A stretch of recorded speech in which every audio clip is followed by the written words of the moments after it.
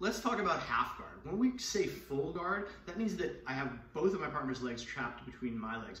When my partner tries to pass, or when I choose to, if I only have one leg trapped, we call that half guard. Now, it used to be considered, and it still should be considered for folks that are new in their career, that full guard is always preferable to half guard. These days, you have a lot of folks that are really good at the half guard, and so it may be that you become really adept at that and you play it. But for now, especially early in your journey, you should really get focused on going from half guard back to the full guard. So what we're gonna do in this video is show you how to go from a really bad half guard position to a more playable half guard position, and finally to the full guard. Now when I say a playable half guard, I need three things in order to make half guard worthwhile. So if Elias is trying to pass my guard, he's on his knees. See how I have one leg between, right? As opposed to two legs in front, I have one leg. I have one of his legs trapped. I need to be on my side, like I am, so I can move.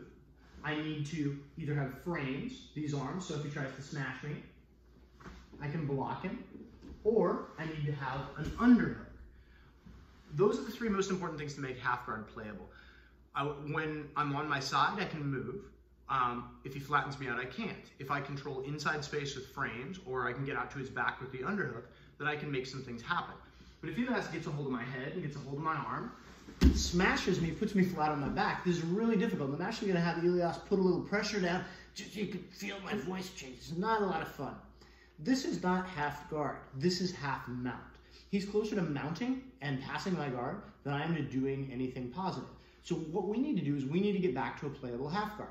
You'll notice that I'm not controlling inside space. His arm is inside my arm, his head is inside my arm, and I don't have frames, so I can't control the distance. I need to get those two things back. So I'm gonna step on the mat here as close to my butt as I can. I'm gonna bridge into him, and I'm gonna bring my frame inside. If I can bring my other frame inside at the same time, awesome. Sometimes it takes more than one bridge. I'm gonna move my hips out and put my knee right in front of his hip. Moving the hips out is just like a shrimping movement. And now, with my knee against this hip, if he tries to come forward, he can't. If he tries to control my face, I'm checking. And now I can move my hips because I'm on my side. So we've gone from a half mount to a playable half guard. But let's show that a couple more times with some details. So let's rotate it this way. So pay attention to what my feet are doing first, and then what my arms are doing. This leg, the one that's draped, turns toes down. A lot of times people will lock their legs here, and that's not wrong, but it's not what I would like for you to do. Because if I lock my legs, for one thing, I'm probably gonna stay flat, and for another, it impedes my movement. And you always wanna be able to move when you're in an inferior position. So instead, I wanna turn my toes down, so that now if Elias tries to get away, and she tries to pull away from me, I'm able to stay attached to him pretty much, right? And so this is worse than this. The other thing I'm gonna do with my leg, so I have this one leg draped and turned down. Now if he gets the head and arm control, I'm gonna take this split and bring it as close to my butt as I can with my toes on the mat, active toes. The reason I want it as close to my butt as possible is if it's far away, my bridge is not very powerful, whereas here, it can be pretty powerful. Last thing that I wanna do, I want to take my bicep and hit him right about where his ear meets the rest of his head. The reason for this is, you see how his spine is straight? So if I try to bridge into him and he tries to push back, it's kind of a fight, right? And I hate fair fights. So instead, if I do this, I move him offline. So I want my bicep to aim right for his ear.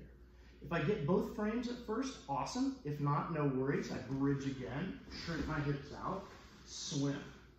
Last couple of details. Let's rotate a little bit toward the camera, facing the camera. I'm not making grips here. I'm just resting my hand on his shoulder and checking his bicep. I want my pinky finger right where his elbow meets his bicep. The reason for this, we already guessed, right? If he tries to squeeze my face again, then I can block him. If he tries to strike me, then I can check that. We always want to consider if there are strikes involved. And generally speaking, controlling inside space is good for both striking and for grappling.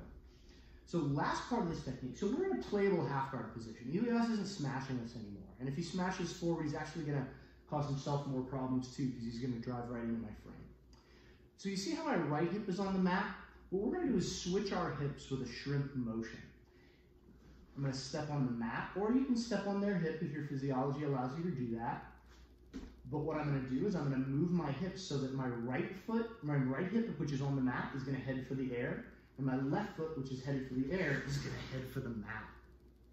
One more time. Step, shrimp.